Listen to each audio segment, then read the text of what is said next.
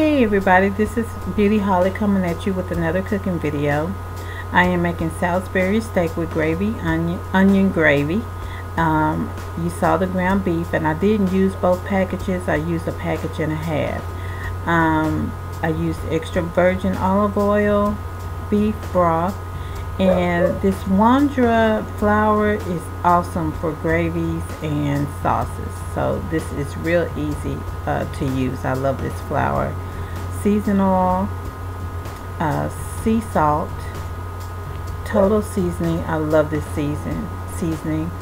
Garlic and pepper and black pepper. I also use Worcestershire sauce.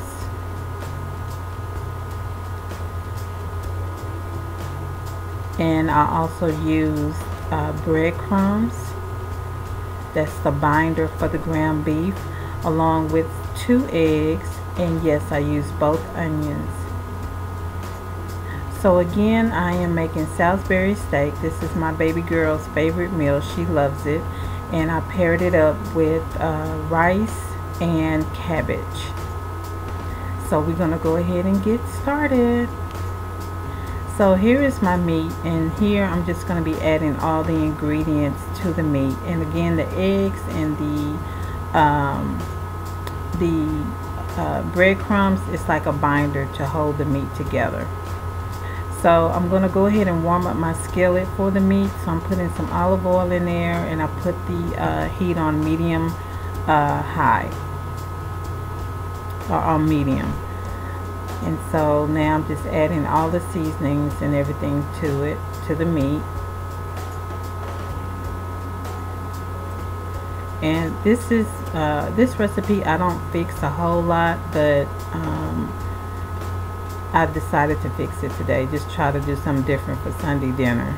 So my family loved it. It was a great dinner.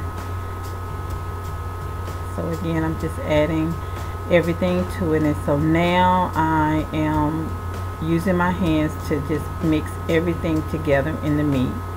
And I'm going to add these onions and just mix everything up.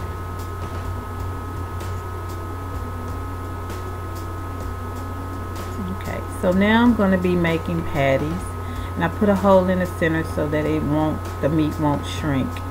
Or you know how sometimes your patties, they shrink on you. So now the patties are done. They're brown. They're not done. They're brown on each side. So what I'm going to do is transfer these patties to a roasting pan. I usually fix it in the skillet, but I didn't do that this time because I had too many patties. So what I decided to do was to put all the patties into a roasting pan, and I poured the gravy over it and baked them in the oven on 325 for about an hour to make sure that the meat was well done.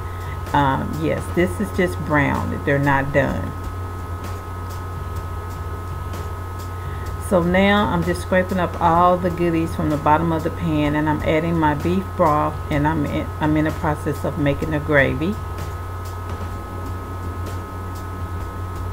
And this is the flour, which is really easy to use. Y'all see my daughter over there, she's looking a hot mess. She's eating some chicken. She couldn't wait for the dinner to be ready.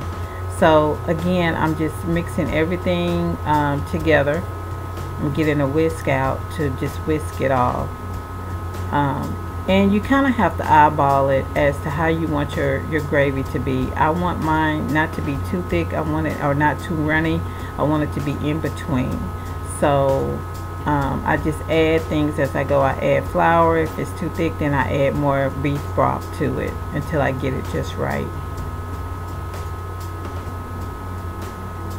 So again, you just want to scrape up all those goodies from the bottom, which helps season the gravy. So there I am again, adding more beef broth to it.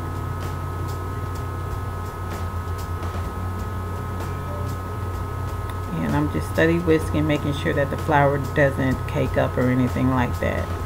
So now I'm going to add some more onions, and these are ring onions. I added that to it.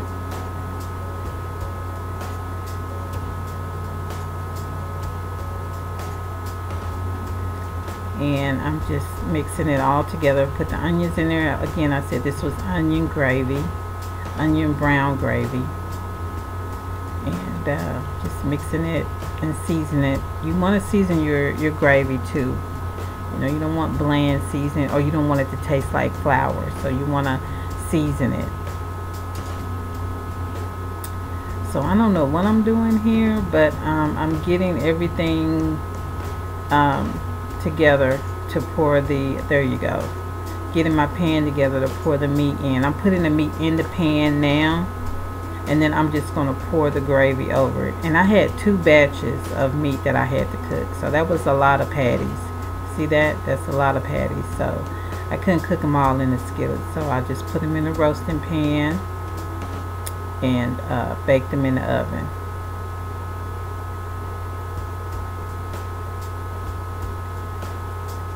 So just pour all that over the meat, and there you go. And so I'm gonna put a top over it, and I'm gonna put it in the oven for an hour on 325. And this is the final. This is what it looks like after baking for about an hour. And it was really good. It had a lot of gravy in it, and it was at the bottom. You can see the gravy and the onions. It was really, really good, and it's real easy to make. And this is the finished product. That's the cabbage I made, and I also made rice. Made rice as well for the gravy. So this is our Sunday dinner. I really appreciate y'all spending time with me. If you like more of these videos, please thumbs up this video. I really enjoy cooking for y'all, and I hope you enjoy this video. See you in the next video. Bye.